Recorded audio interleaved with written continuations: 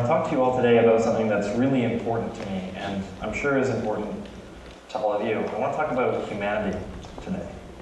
It's a small subject, I know. But I don't want you to think about politics, or religion, or law, or any of those things that combine to make our culture. I just want you to think about us, humans, a band of apes running around a planet trying to build a civilization. So that's one of the perspectives that I want you to hold in mind. And I want to add some layers of perspective before we actually get to a discussion about humanity. That's actually what I want to do here today. Is I'm not here to really tell you anything. I don't want to come up on stage and tell you anything that we should do. I want to open a discussion about ourselves. This is a photo of a man, claiming him being one of us. He's the CEO of two companies, an electric car company called Tesla, which I actually wasn't planning on talking about today, but circumstances have made it such that I should, I think. Earlier this week, they were awarded Car of the Year 2013, which is the first time in the 63-year history of the award that has been awarded to an electric car. And just a few months ago, they announced a supercharging station network that's going to span the entire continental United States and the lower half of Canada. And these supercharging stations, you can think of them as like gas stations with solar panels on top. And these solar panels put more energy into the grid than the cars use. So electric cars are here, and we have this man and his company to thank for it. But that's not really what I want to talk about today. I want to talk about a second company called SpaceX, which is a space technologies company, if you hadn't already assumed. SpaceX recently launched cargo to the International Space Station, which made them the very first private company to do so. So that's cool, but what does that really have to do with humanity? Well, it is his personal, stated ambition to make humans a multiplanetary species. Let me rephrase that for those of you whose brains are still Okay, he's not just talking about building the technology necessary to visit Mars. He's talking about building the technology necessary to colonize Mars, an independent, self-sustaining human civilization on another world, a goal that I assume he intends to accomplish within his lifetime. So even if we're 100 years out from this or 150 years out from this, we stand at the dawn of a new era. So you might be able to begin to appreciate, I think we need to have a talk. I want to add one more layer of perspective before I actually get to this discussion about humanity. This is a photo taken 16 milliseconds after the world's first nuclear weapons test in 1945. Some of you older people in the audience might actually remember this. So this is the instant that weapons of mass destruction were invented. I think nukes are worth discussing, because if you look at the historical timeline of all weapons that we've ever developed, from stone spear points, to arrows, to guns, to bombs, to nuclear weapons, it seems that nuclear weapons present a new kind of threat. A disaster with guns or bombs is a tragic massacre, but a nuclear disaster is potentially apocalyptic and potentially an extinction event. The stakes have been raised to a new level that we've never seen before. And all of this is happening in the lifetimes of the people in this room. We need to rethink our place on this planet, not as members of nation states, or political groups, or religious denominations. Those all may serve a meaningful purpose to your life, but we must at least recognize that we're all part of the same tribe. We all share the same planet. We're all in this together. We're all human beings.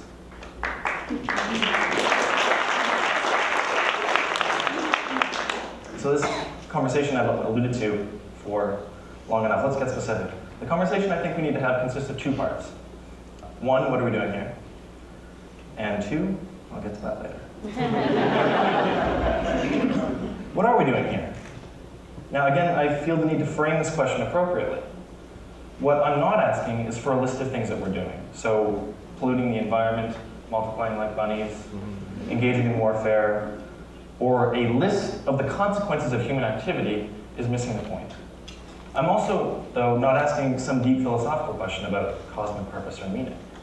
What I'm asking is, what are we currently doing as a collective civilization that is a unified effort that all humans are in some way connected to. As a global community of human beings, what are we working towards? What's the plan? Aside from just building a technologically advanced democratic society, that seems to be our operating baseline. But what projects are we currently undertaking to advance that frontier forward? There doesn't seem to be a clear answer to this. We seem to have taken a scattered approach with small investments. But what does a clear answer look like? And when was the last time we had such a clear answer? And that took me back to the 1960s and early 1970s, when the planet we all share was threatened by nuclear war, which was of global importance and interest for reasons too obvious to need discussion. And we were advancing our species into space as Neil Armstrong and Buzz Aldrin were stepping foot on the surface of the moon, an accomplishment that most people today would still say is humanity's greatest. There's a wonderful story about a tribe in the hills of Papua New Guinea. They were a tribe that was hardly contacted at all by civilization, so they knew nothing about cities or cars or refrigerators or anything like that, but they knew the names of Neil Armstrong and Buzz Aldrin and Michael Collins, the often forgotten third member of Apollo 11, who looped around the moon by his lonesome as Neil and Buzz completed their mission. So, through the chatter in the hills of Papua New Guinea, humanity had literally entered its own folklore with that event. Does it bother anyone else that the greatest achievement in human history happened 43 years ago? that a human milestone has not been advanced in nearly half a century? It doesn't mean we haven't done tremendous things since then. This is the LHC in Geneva, Switzerland, which earlier this year revealed the presence of the Higgs boson, or something very much like it. We don't quite know yet. And what that means is that we've completed the standard model of particle physics, which is a scientific task decades in the making. So this is a scientific accomplishment on a scale greater than the Human Genome Project, and reveals something more fundamental about nature.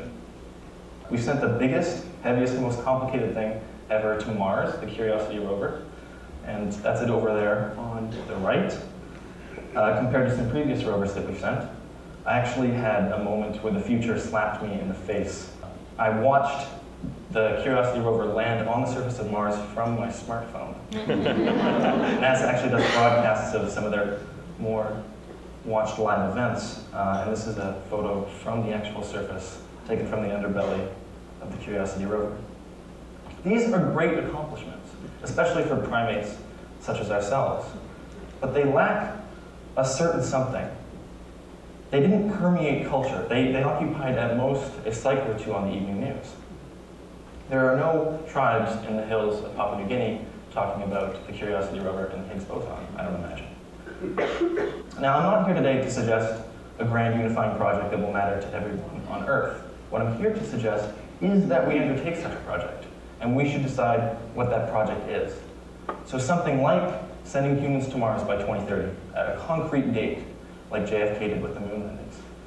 A Manhattan Project for clean energy or stem cell research, a deep investment in asteroid deflection technology, the search for life in the solar system. Can you imagine the newspaper headlines that day? The point is, there are many available options with all the world's problems. So what do I mean by what are we doing here? I mean, what is the project that unites our species? We don't seem to have one, and we should have one, at least one, and we should decide what that project is.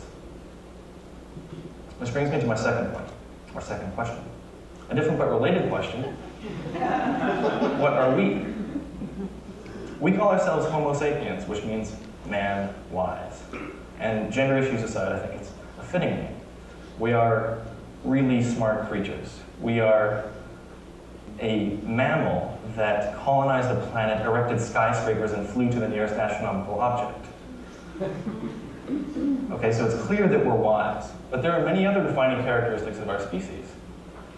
For example, our propensity for war and violence is of a scope and scale unrivaled in the animal kingdom.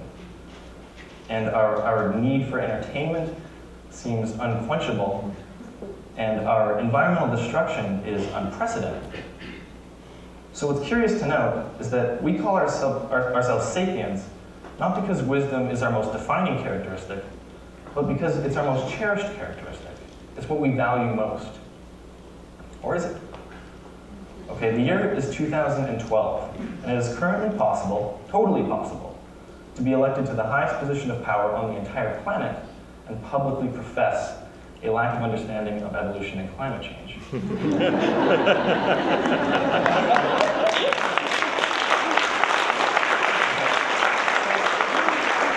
more about politics and science, that does not reflect a culture that values above all else wisdom, especially in a democratically elected process. So my challenge to you all, my extended family, is that Sapiens is not a label that we can just adorn ourselves with. It's a label that if we choose to define ourselves by, we must earn and live up to. And perhaps a good place to start is by asking who we are and what we're doing here. Thank you very much.